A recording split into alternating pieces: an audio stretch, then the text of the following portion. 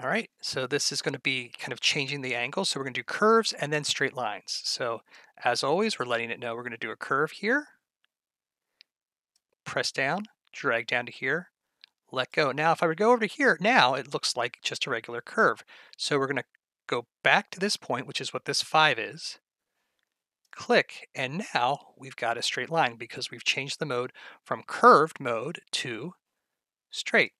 Now we're going to click, and we're not going to drag down there. We're going to let go because that, so we're going to click, let go, and now hold down the Option key. So we're changing the next line. So now we're not drawing, we're dragging down a handle so that we get that. Press down, drag up, let go. Once again, we don't want this curve, so we're going to click over here to change that to a straight line. Click.